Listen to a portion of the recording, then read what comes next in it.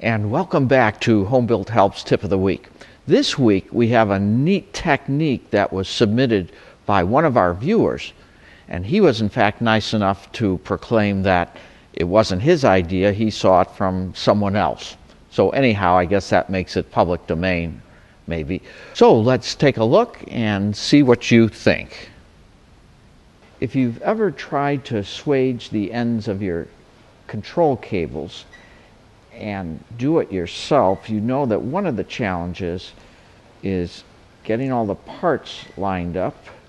And in this case, the thimble, it's important that this be squeezed all the way tight. We know that the next step in squeezing this would be a lot easier if we had another person or device to make sure that this was held nice and tight in place. In other words, it's definitely difficult doing this and making your squeezes by yourself. Now we can kind of put this in a vise, but there must be a better way. Okay, here's my solution. Now, first of all, keep in mind I did not invent this solution. I saw it from someone else. I think it was Brian Carpenter, but I'm not sure. Anyhow, a Cleco pliers. Find yourself a Cleco pliers. I'm not going to modify it in any way. And a rubber band. And the rubber band is simply going to go around the handles. Give it a little bit of tension on there. Then we're going to attach one of the arms of the Cleco pliers to a vise, and we're going to set it up and squeeze it in place.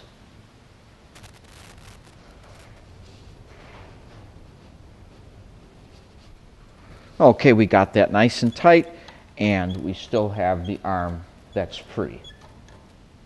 Now we're going to move to the other end. With a rubber band acting as my tension, I can open this up and insert the thimble in place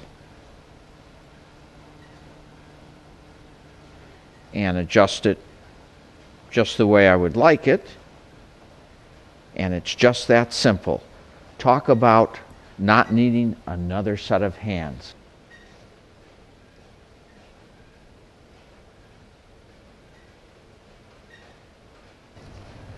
With this in place, I can now grab my squeezer and adjust this right where I want it, and I don't need anybody else's help to make a nice professional swage.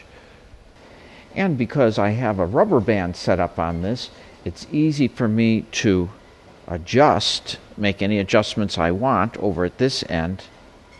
The vise is only holding one handle, but the amount of tension is controlled by my rubber band, and that allows me to make it as firm or as gentle as I want while I adjust this.